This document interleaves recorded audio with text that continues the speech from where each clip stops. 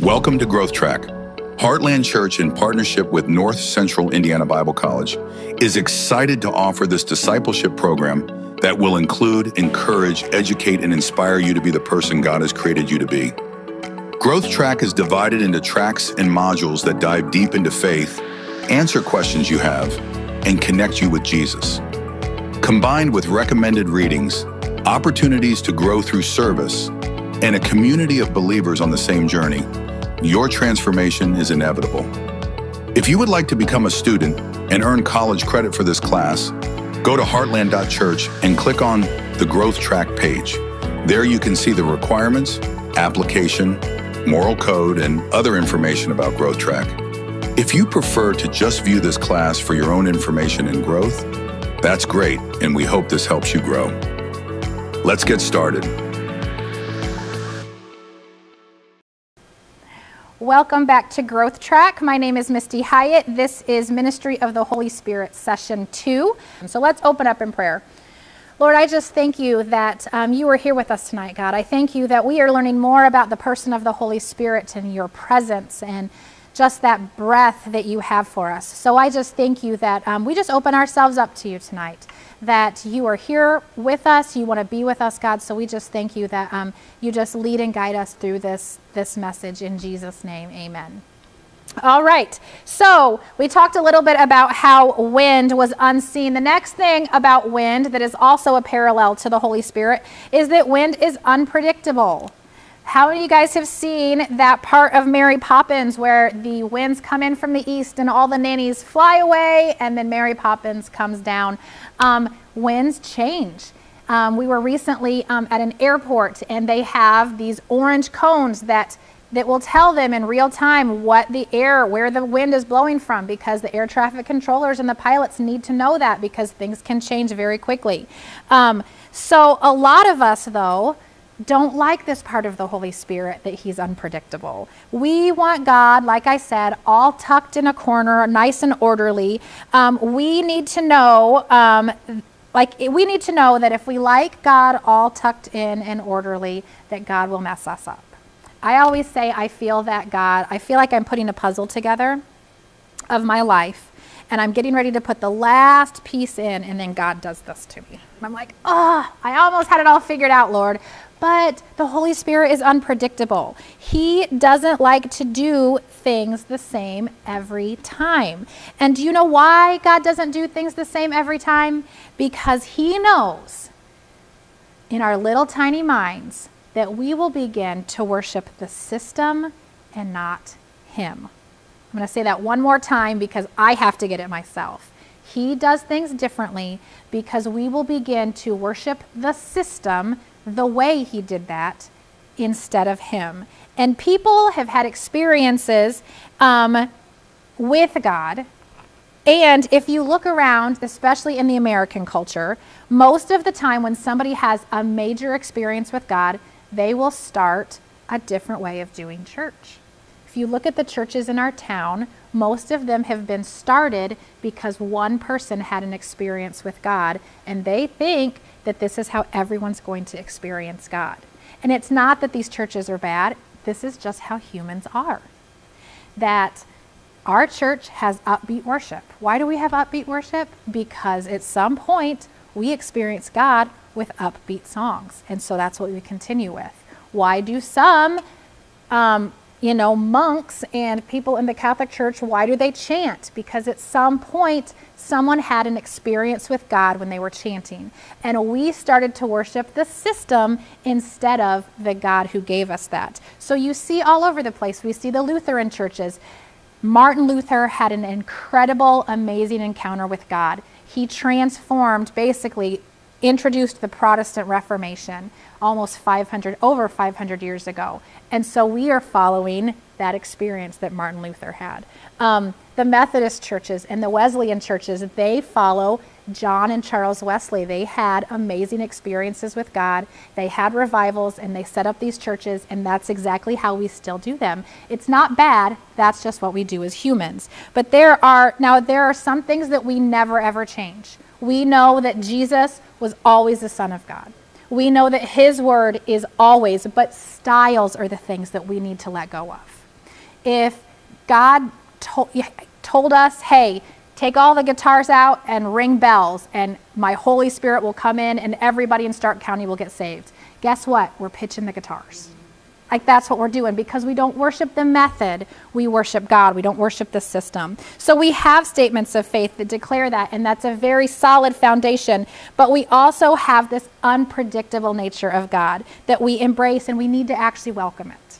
Okay? If you don't, and to be honest with you, I don't necessarily like 100% of what our church does, method-wise.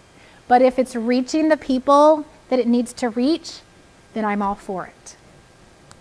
John 3:8, and Jesus answered, it says, the wind, and this is actually where they translated the word wind correctly. Jesus answered and said, the wind blows wherever it pleases. You hear its sound, but you cannot tell where it comes from or where it's going. It kind of sounds like that Cotton Eye Joe song. Where does it come from? Where does it go? Jesus said that first. So it is with everyone born of the Spirit. So the Holy Spirit is unpredictable. He has an unpredictable nature. God one time talked to a person using the burning bush. Moses didn't tell people, unless God speaks to you through a burning bush, you didn't experience God. He used a burning bush one time. One time, and this is one of my favorite stories in the Bible, this guy comes to Jesus and he brings his friend who's blind, and he's so excited because he's going to have Jesus heal his friend. And he says, hey, Jesus, do the hand thing. Lay hands on him and he's going to be healed. And you know what Jesus did?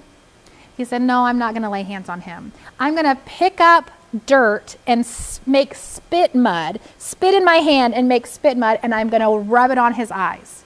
Now, could you imagine if you were the guy that brought your friend there? You would be like, oh my gosh.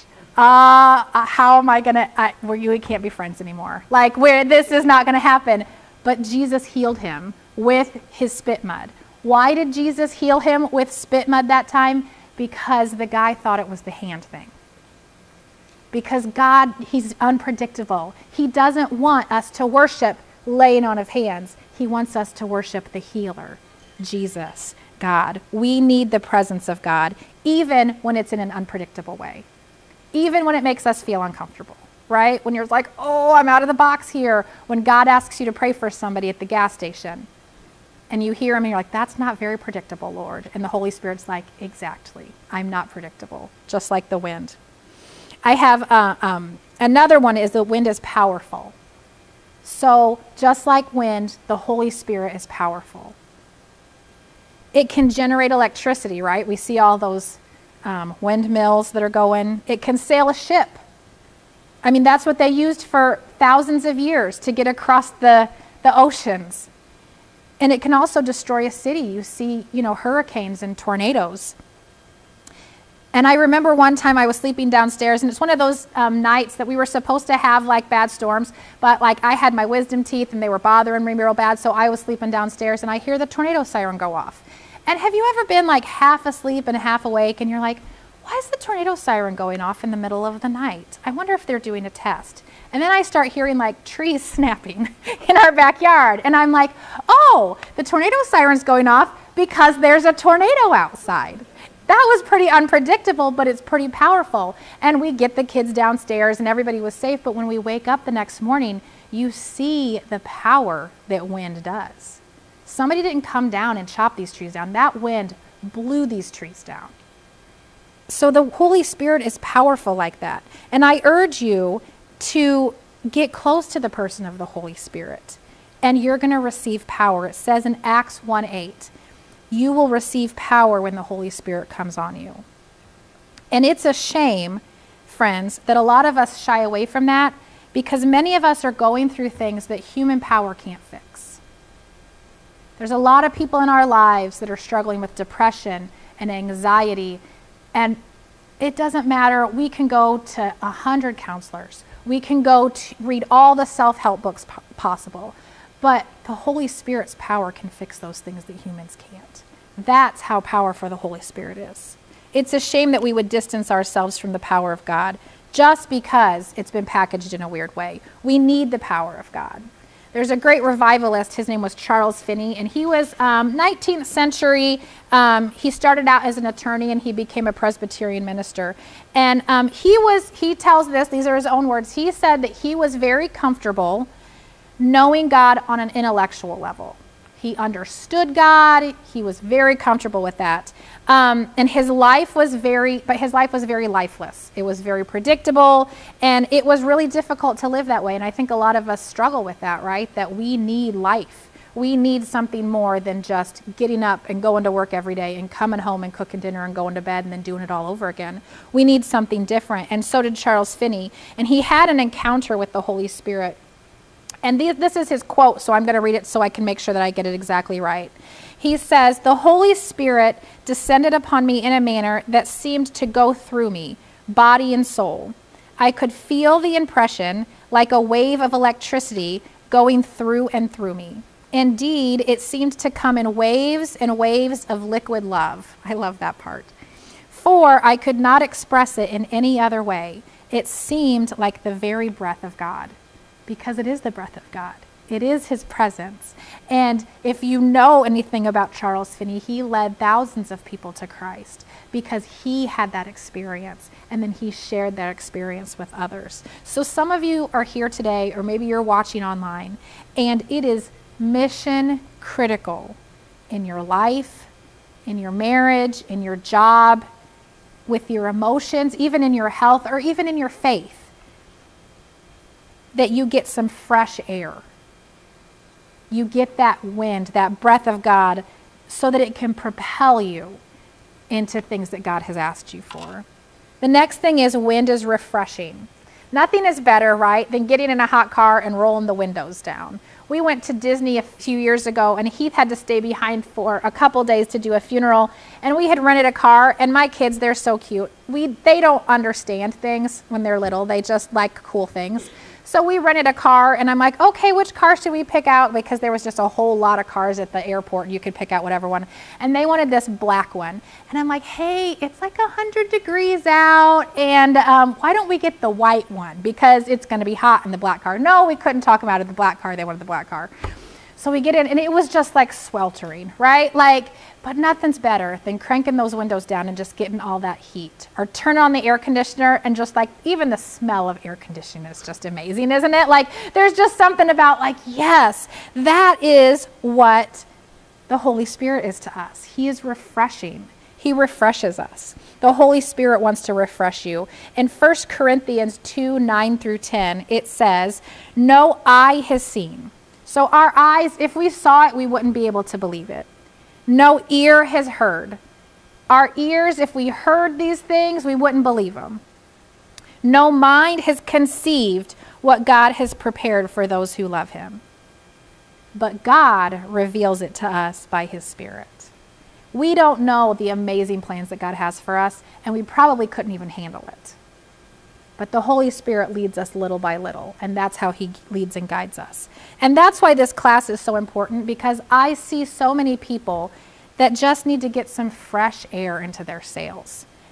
So many of us in this culture have been told to stay away from the Holy Spirit, even in our churches or by spiritual leaders that we trust, just because the Holy Spirit is so misunderstood. You don't want to become a Jesus freak, right? You've probably heard that. Maybe when your family or your friends, when you're like, hey, I decided to take the plunge and I'm going to follow Jesus, and people are like, okay, but do that, but don't go crazy. You've probably all heard that, right? Well, it's time to just take a deep breath and time to get refreshed in that. So Ephesians 4:30, and this is out of the Message translation, or the Message version. It says, "Don't grieve God. Don't break his heart. His Holy Spirit is moving and breathing in you, and it's the most intimate part of your life, making you fit for himself." So many of us try to make ourselves fit for Jesus, but the Holy Spirit will make us fit for Jesus if we let him. And the last part of that verse says, "Don't take such a gift for granted." So how do we not take this gift for granted? I have 3, maybe 4 areas where what we can do, like what are our next steps. Okay, we know the person of the Holy Spirit. I'm not too freaked out by him anymore. Like, what do we do to get into relationship with him? Number one thing is you need to let go of your fears and misconceptions about him. And like I said, a lot of us have these as it relates to the Holy Spirit. What do? Don't listen to people about the Holy Spirit. Don't go to work tomorrow and say, hey, I went to this Holy Spirit class, and they say, oh my gosh, I went to a church one time, and just don't listen. Don't even trust me. Trust your Bible. If you're like, I don't know if the scripture really says that, write that note down and go look at it. Because until you're convinced, don't take our word for it. We want the word of God to convince you. If you look at the Bible, you're going to realize that the Holy Spirit is not unbiblical. He's not outdated. It wasn't something that was just for the disciples in the New Testament. He's not spooky or weird. Everything he has for you is good. And you'll want every bit of it. And that's what you'll see when you look at it with a blank page. Proverbs 3:5 says, trust God. I love this part. From the bottom of your heart, but don't necessarily try to figure everything out on your own. And I love that because sometimes God does not make sense, right? He tells you to forgive people that have hurt you the most. That doesn't make sense in the natural. But we realize that it's so freeing. And on the other side of that forgiveness is such a beautiful healing. But it doesn't mean that it made any sense, right? It doesn't make sense to spit in dirt and put mud on someone's eyes and that will heal them. That doesn't make sense. But it did make a miracle. It did work. And that's just what we have to realize, that sometimes God doesn't necessarily make sense. We can't explain it. I know that when Hagen was little, he wanted to go to Africa so bad, and Heath was going on a mission trip. And it was like a very financially tough time for us. And so we sent out letters and we prayed, and like he just knew he was going to Africa. He was probably what, Heath, fourth grade? Maybe not even that, third or fourth grade. And he just knew he was going to Africa. And I'm like, hey, we have enough money to send one person to Africa, not two. Like, I don't know how this is going to happen. And literally, like, little by little, things would happen. And I would balance the checkbook and I would be like, I don't know how we have extra money. Like, how is this possible? Because God doesn't make sense. He makes miracles. Like, I call that Jesus math, when you're like, yes, oh my gosh, that's so cool. Same way with when he went to college. Like, there were weeks that we were like, how are we going to pay his schooling? It's Jesus math. He just figured it out for us. Like, God is so good like that, but he doesn't necessarily make sense. So that's why in Proverbs 3:5, he says, trust God from the bottom of your heart and don't try to figure everything out on your own. Because you can, and I'm very good with numbers, and you can try to figure out how this money came in, and sometimes it just doesn't add up. But it was always in the black, and Hagen got to go to Africa, and I know that it changed him forever. The second thing that you can do to invite the Holy Spirit into your life is to just go all in. Just go all in. Now, remember the Nestea plunge back in the 80s when people would do the Nestea plunge in the pool? Do that. Do that. Not just on this topic, but with everything, especially this being the first year of Growth Track, because you guys will never get the best of what God has for you when you go halfway. If you give God a little, you'll get a little. But when you do the Nestea plunge and you're just jumping in the pool of what God has for you, you are going to be amazed how God transforms you and how God puts people in your lives, and you're going to be radically changed for the good. But the problem is you'll never know that until you actually do it. It's one of those things where you'll hear people say that and you won't experience it until you actually do it. Jeremiah 29:13 says, you will seek me and find me. Notice that that's conditional. If we don't seek him, we're not going to find him. Now, God's love is unconditional. No matter what you do, no matter how you mess up, he is going to love you. But unless we seek him and we seek more of him, we're not going to find him. But it goes on to say, when you seek me with all your heart. So I encourage you to pick a season. It might be this school year, and go all in with God. And don't put God in a box. Don't be like, I don't think that's God because that's not what he's done in my life before. He's unpredictable. The Holy Spirit's unpredictable.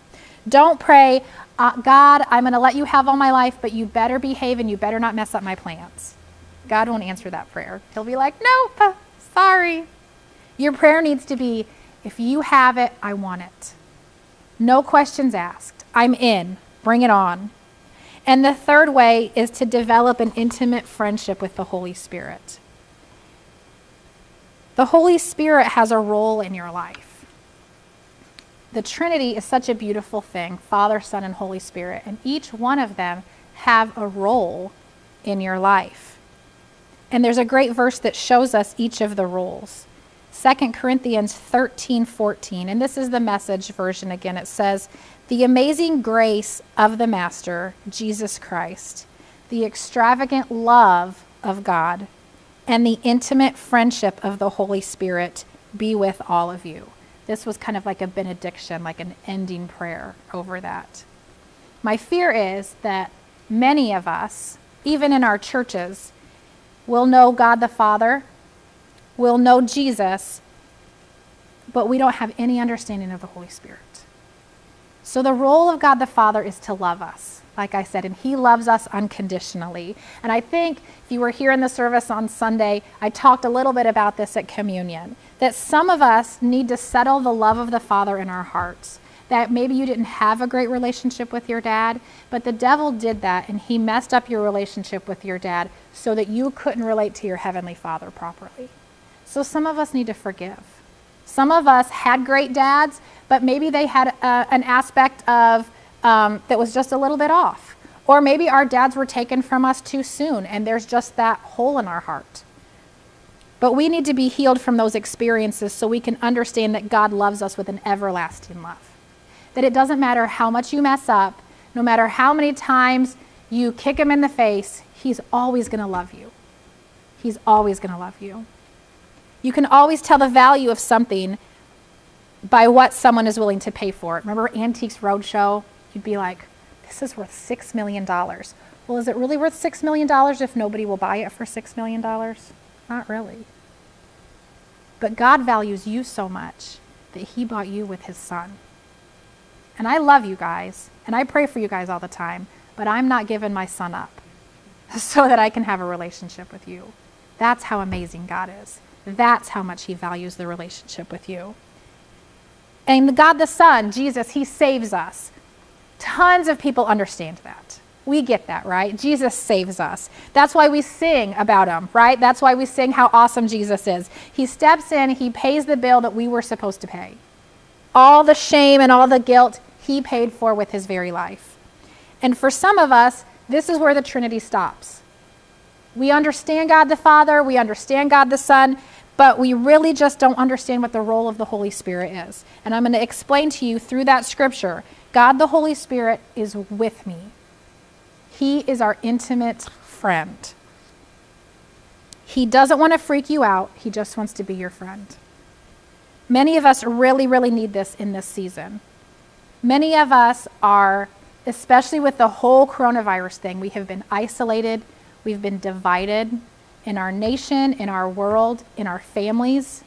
I mean, there are people, friends, that they're on their phones all the time. They don't even talk to their spouses when they're home. Their kids are all in their rooms. The enemy loves to separate us, but the Holy Spirit wants to be with us, wants to be our friend. A lot of us are saved and we're going to heaven and we get that, but we're just like trudging through our lives to try to get to the end so that we can have the good part. God wants us to have a good life. He does. Some people will tell you that is not true, but I honestly believe through all the scriptures that I've read that God wants us to have a good life. It's not like we have to suffer until we get to heaven. Jesus suffered enough for us, friends. The Holy Spirit is here to make our lives great. A lot of us are like sailboats without any wind, and we're working harder, right? We're paddling as hard as we can, and we're worn out, and we're exhausted. In the book, Chris Hodges talks about the word doldrums. And you guys, if you're older, young people probably don't even know what that word means. But if you're older, it's like a saying, oh, I'm just in the doldrums. It's like I'm in the pit, right? I'm stuck. And actually, the doldrums was actually a place on this earth.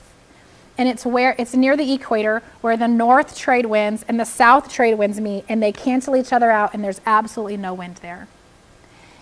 And back before boats were motorized, if your boat sailed into the doldrums, you were dead.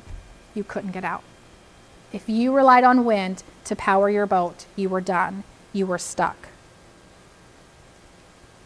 Some of you are here tonight, or you're watching online, and you're in the doldrums of your life. That you need that pneuma, you need that ruah, that breath of God in your family, in your Christianity, that your faith is like, I'm dead. I'm just waiting to die. Your marriage, your job even, and all you have to do is open yourself up to the Holy Spirit. So we're going to pray, and we will continue the teaching next week. Lord Jesus, I just pray right now that there are some of us here tonight, or maybe even watching online, that maybe they've even said in the last week, God, I don't know if I can make it one more week without something. And God, I know that your word is just a word today in due season, that the Holy Spirit just needs to be released upon us. We need to invite the Holy Spirit into our lives to get that breath, to get that fresh air, God. So I thank you, Lord, for your Holy Spirit. I thank you that he is the presence of God on this earth. So I just pray that as we breathe in and we breathe out, God, that you are restoring life to us. You are giving us dreams and visions. You are, instead of that numbness that we feel, God, that you are just making things brighter. Because that's what you do. You revitalize us. I thank you, God, that it's mission critical for some of us tonight to just open ourselves up to the Holy Spirit. That we're going to spend time with you. We're going to put worship on, and your Holy Spirit is going to come into wherever we're at, in the car, in our bedroom, in our living room, God. We don't have to be in church to experience your presence. But through your Holy Spirit, your presence is there, and it's breathing life into us. So I thank you for each and every student today. God, I thank you that you are breathing your breath, your vitality, your unpredictability, God, your power into each and every person. In Jesus' name, amen.